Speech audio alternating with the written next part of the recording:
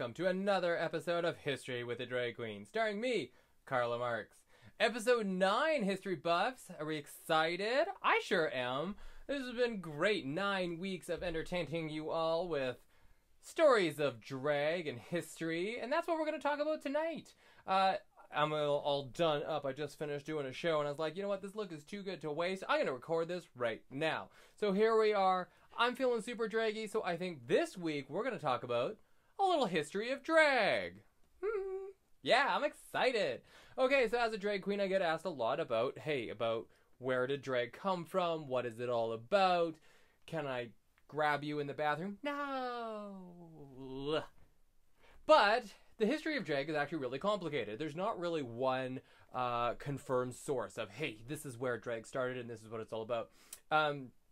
There's still a lot of different information out there about where it came from and how it evolved over time. So for me, I'm a historian, so I like to do my research. So I've researched a couple of different sources and compiled a few facts. But a lot of what we're using here today comes from one of the best sources on this, and this comes to us from All Stars 3 winner, Trixie Mattel. She actually has a really lovely history of drag, so I'm going to read some excerpts from it, plus other things that I've been researching around other places. So, where does drag come from? Well, the number one kind of myth of where does drag come from is from Shakespeare.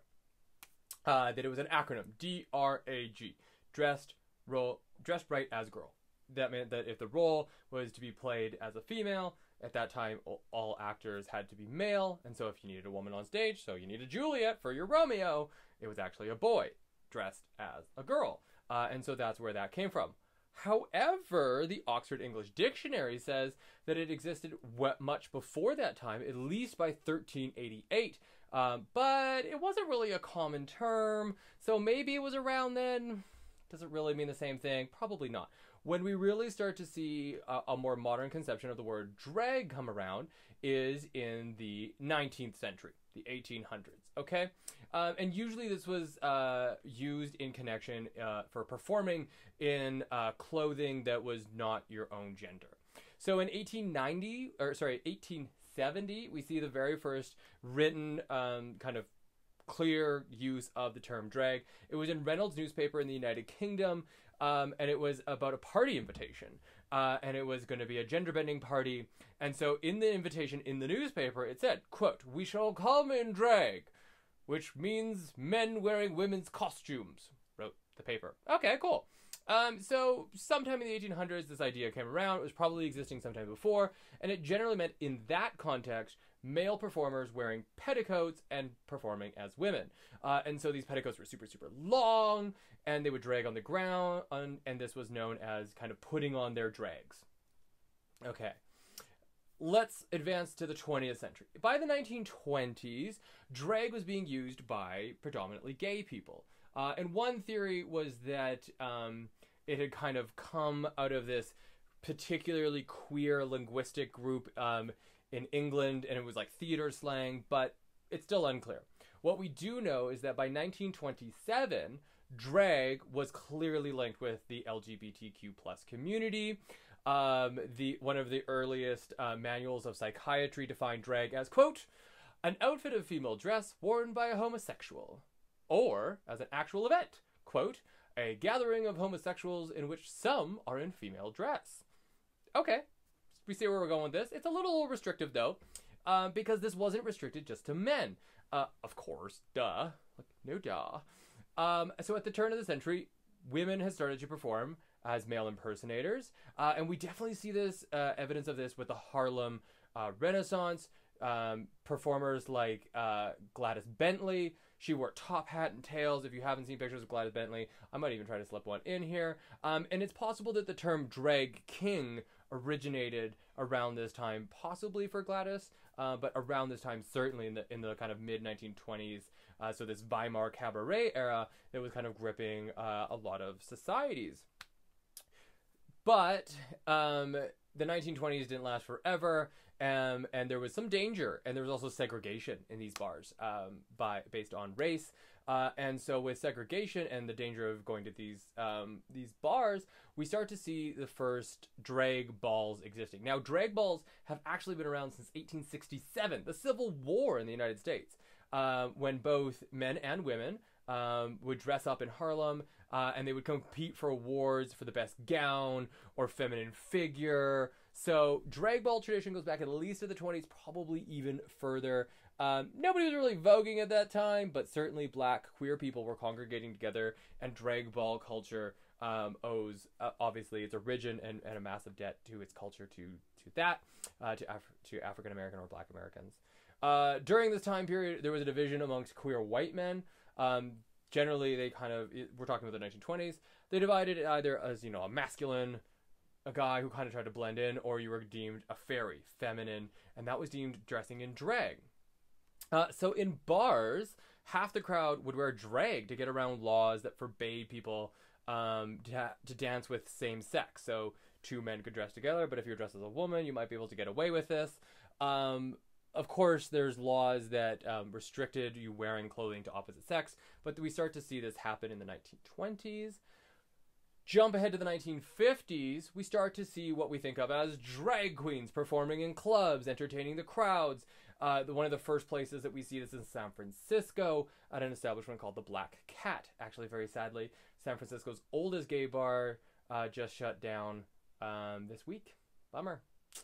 As more gay bars began to pop up, drag started to become a gay art form, but not just straight men impersonating women for the sake of comedy. It starts to rise in multiple different ways. The 70s is actually a low time for drag. We don't see as much of this happening. There's more masculine vibes. Men being men and kind of impersonation of women or doing drag was somewhat on the outs.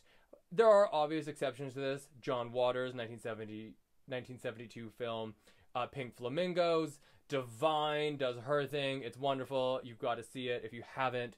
So there's definitely some, drag culture happening in the 70s for sure, but it wasn't as necessarily quite as popular. Into the 1980s, drag takes on a very particular meaning, and that is looking like a woman. What we kind of almost call impersonation. And this is very much the drag that you see in documentaries like Paris is Burning, where it was kind of a high fashion evening where you had categories like Butch Queen, first time in drag at a ball, or high fashion evening wear, or these kinds of things. So it was a lot about, looking as much as possible like the opposite gender. In Paris is Burning, you also see the opposite. You see cis women presenting themselves as men. But drag was starting to catch on. It was starting to attract a much more mainstream audience. The annual Wigstock Festival in New York started in 1984. And not long after, we see kind of the rise of someone who's kind of emblematic of a broader movement, RuPaul, that in 1993, she kind of elevated herself to the status, kind of a national drag queen.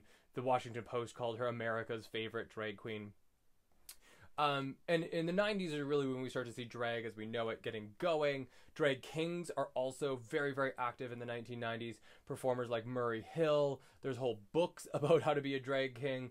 And even the first international drag king extravaganza in 1999. And so visibility of drag was at a high point in the 90s. It was growing and growing. And this is when we start to see the LGBTQ plus community starting to differentiate between drag and expressing gender identity, that these two aren't necessarily the same thing. And a distinction between drag kings and the trans community becomes much stronger and more understood. The public starts to become aware of the differences between being trans, gay, and doing drag. These lines sometimes get blurred even to today, but there's more of a distinction. It's growing and growing. So the 2000s really start to broaden the definition of drag away from just realness. So female impersonation. We start to see a much more expansive art form for gay men, trans folks, queer women, and everyone else. The 2000s really start getting this going. 2009, RuPaul's Drag Race premiered on Logo TV.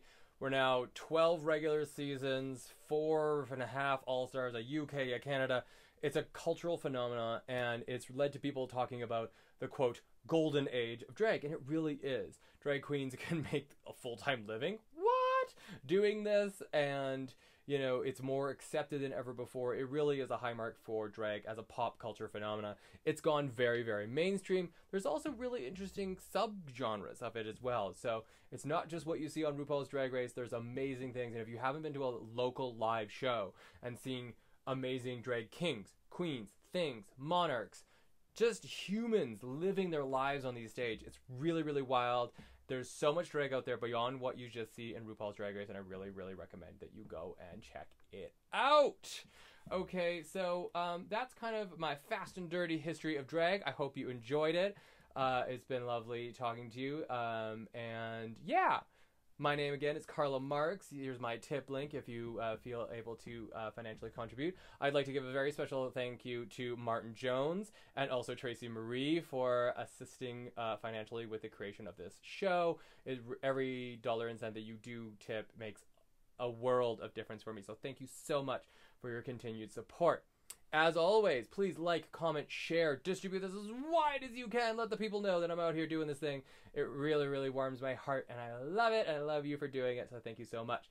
So, get on that game. I love you for it. And as always, if you have a suggestion for another topic you would like to see, just bang it in the comments, and I'll see what I can do with it. All right. Thanks so much. This has been History with a Drag Queen, episode 9. Our 10th episode is coming up. That's exciting. Okay. See you later, babes. Bye.